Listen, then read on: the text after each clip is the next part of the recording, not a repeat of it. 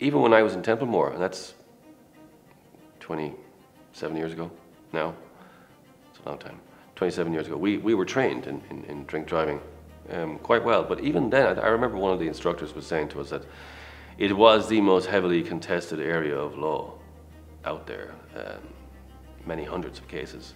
I think there's about 700 different cases on drink driving. Every single aspect of the law has been tested. There's things that the state have to prove. In most drink driving cases, they have to prove that you actually drove the car, that they have to prove the time that you drove the car. They have to prove that the place that you drove in is a public place. It has to be a public place, can't be a private place. And that the arrest is lawful, that the suspicion to arrest you was reasonable, that maybe if they're pursuing someone, that they're driving behind someone, that the stopping of them is lawful. So there's all those different steps, and if the sample isn't taken within 3 hours, that's a ground to have the case dismissed in some cases.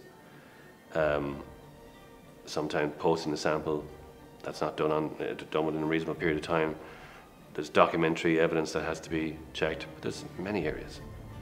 People assume that, oh, I'm over the limit, so that's it. It's really not. And then there's the evidence in court. The judge can only base their decision on what they hear in court, in the witness box. They don't see any statements. They don't ever read any statements. They just have to base their decision on what they hear. So what they hear is important. If you know what they have to hear, and I do, so I have a checklist of things that have to be said. In some cases, there are things that are not said. For whatever reason, the guard forgot to say it. And even though they might come out of the witness box and say, that was in my statement and I just forgot to say it, it doesn't matter. It's only what happens inside in court that matters.